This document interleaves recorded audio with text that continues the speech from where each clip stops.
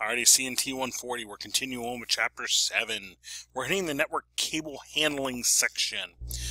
So they say in here right off the bat that the performance of our cabling system is dependent on installation. Absolutely. By today's standards, the signals that we're putting through our cable network and the bandwidths we're putting through, it's a high-performance system. So all the little things I do on the install matter.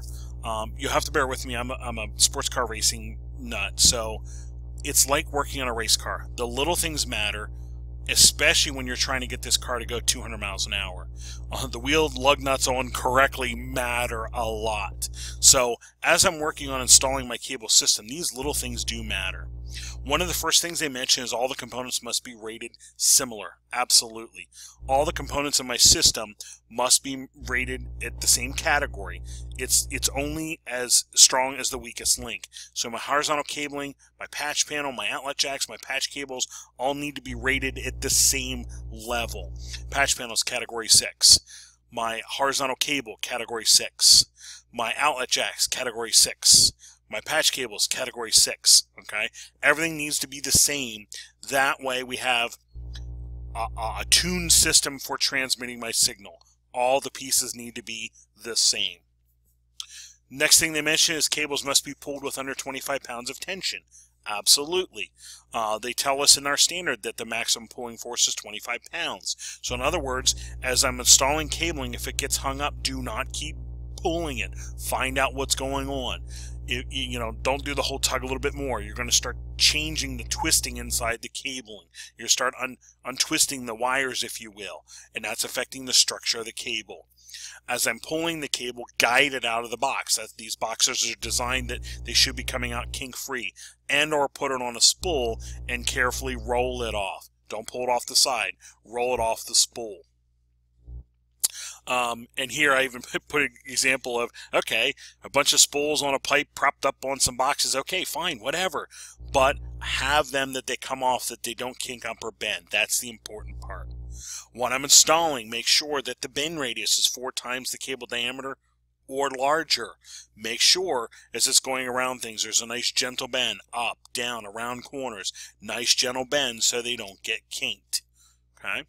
If need be, as I'm pulling cabling through conduits, I might need to guide it. It might be a 2-person job, one feeding into the conduit, the other one pulling out the other end, and I might even need to use lubricant on it. They actually sell stuff that's safe to put on cabling to pull it through conduits. Okay, do not pull hard, do not kink, do not bend hard, if you will. They also remind us if I'm doing riser installations, if I'm going from closet to closet, go from here down. Use gravity to help you. Feed it down through the tube. Have somebody up here feeding it down, someone down here guiding it down. Okay? Don't try to feed up. And that's what we're showing you here. We're going from closet to closet. Support the cable to prevent stress. Absolutely. Cable trays. Cable trays. Use J-hooks. Use cable trays. Anything to support the cabling so it's not, there's no strong bends or any stress on that cable. If I need to tie cables up, don't use the plastic cable ties. Try to use the Velcro ties. That way you can open them, rebundle them, you know, take a cable out, put a cable in kind of thing. But they're also more gentle on the cable. The plastic cable ties, once you put them on, you have to cut them off. The plastic cable ties, when you put them on, sometimes you can snug them up too much and do damage to the cable. Okay? So then they say, all right, for a typical installation, these kinds of things.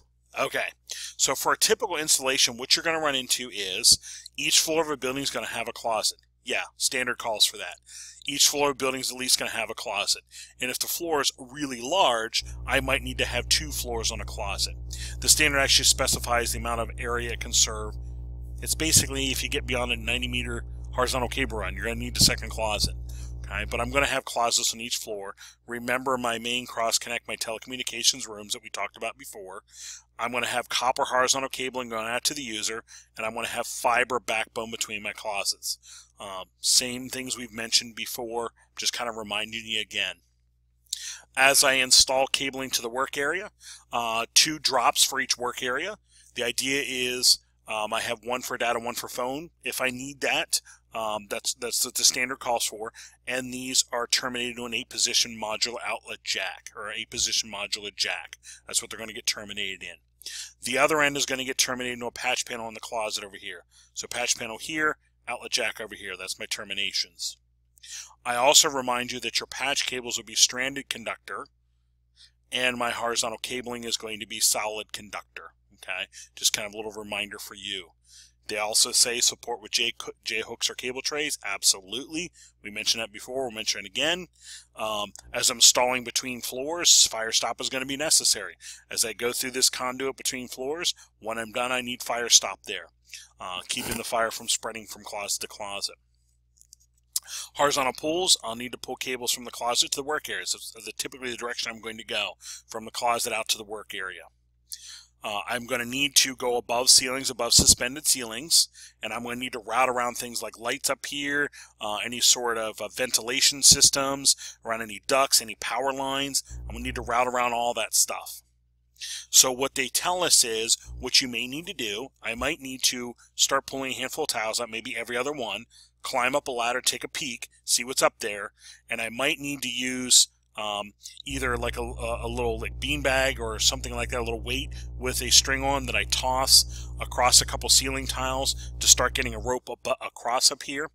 I might need to use, they make fiberglass rod kits that I screw together and actually acts like almost like a big fishing pole that I can lead my cable over top of ceiling tiles, or they actually make what look like little dart guns with a fishing reel on that I can shoot this out across the ceiling tiles and tie it to a cable and pull it back kind of deal. So there's all kinds of little tricks I can do, but I'm going to have to pull across the ceiling and go around things like lights and ventilation ducts and cables and all that kind of good stuff. When I pull my cables, I'm going to pull multiple cables at one time in a bundle. Absolutely. I think we have probably already installed our cabling in our lab. And we did this, we lined up a couple boxes and pulled them all at one time. And here again, I'm reminding you, if I need to do a couple, do them all in one shot. Easy peasy. When I do this, I will mark my cable. Think like we did in lab. You'll mark the end of the cable a couple times. I'll mark my box. That way, as I pull the cable and the label leaves the box, I still know which cable run it is. So mark, mark, mark. When I bundle my cables, they even give you some pictures in the book here. When I bundle my cables, I will, after I've labeled them, I will bundle them together, and they even show me using a little pull line here. I'll tape here and run some string down through and tape it up, that I have the rope secured to the cable that I can pull it through trays or conduits or things like that. It shows me a little trick to do that. Again, after I pull my cable, I need to support with cable trays. Absolutely. And or with J-hooks. And I show you a couple different styles here. That way you get an idea that there are different ones out there that'll work to get the job done. If I'm going from closet to closet, I need to kind of examine, pull, plant, or I should say examine, plant, and pull it. And if I'm going for conduit, I need to worry about bends and other things that I might have, length-size bends. What I'll typically do is install a hand line or fish tape through there, and I might use, if there's a hand line there, awesome. If not, I might need to install one with either a fish tape or one of those rods I showed you, or sometimes things like a shop vac work. If I take a little rag and tie a string onto it, sometimes I can suck that through the conduit. Once I've sucked that through, then I can tie that onto a larger rope and pull it through. Then I can tie that rope onto my cabling and pull it back kind of deal. Connect the bundle to the hand line, pull it through, use lubrication if necessary, and this is usually a two-person operation. One on the feeding end, one on the pulling end, if you will. Watching your tension as you do it. Watch the tension as you do it. You don't want to over-pull. As we're doing the riser, again, two-person team. One's going to lower from the top. On the other one, on the bottom, is going to receive it and kind of guide it down through where it needs to go. And they mention here at the last, when you're done, laying out your closet. We'll spend a little time on a closet layout later, but your 569 standard really talks about how closets should be laid out, that you have room around your racks, you have room to access things, and things are bundled and organized and terminated correctly in the closet. And again, we'll talk about that a little bit later along with our 569 standard. So there's kind of the last little tidbit of our Chapter 7.